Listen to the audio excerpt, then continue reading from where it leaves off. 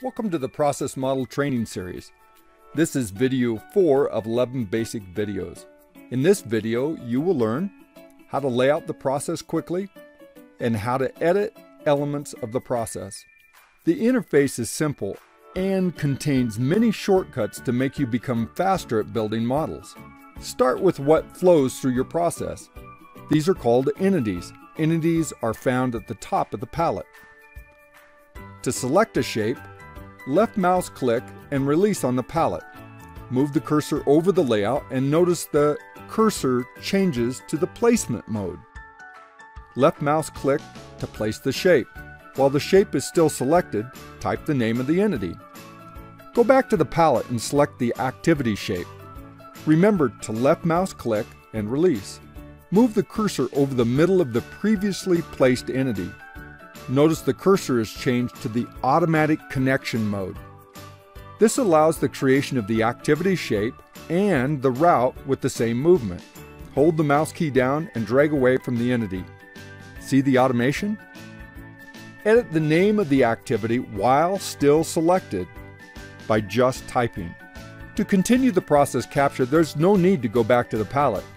Click outside the activity once and the cursor will change to the selector mode. Click a second time and the cursor changes to the placement mode. Position the cursor over the middle of the last activity, hold the mouse key down, and create the next process step.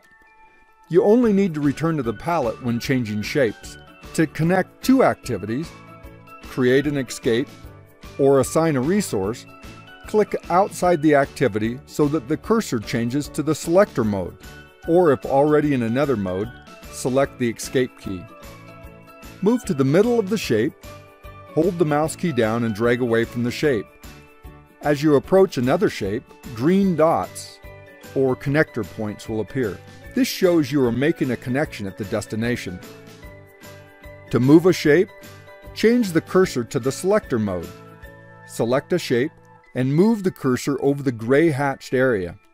Notice the cursor changes to the movement mode. Hold the mouse key down and drag the shape to the new location. To move a line, select the line and move the selector cursor over the square at either end of the line. Notice the cursor changes to the draw line mode. Hold the mouse key down and drag the shape to a new graphic. To lock on an edit mode, double-click on that item in the toolbox. When finished with that mode, select the Finish button. To learn about defining the logic of the flow, view the next video in the training series.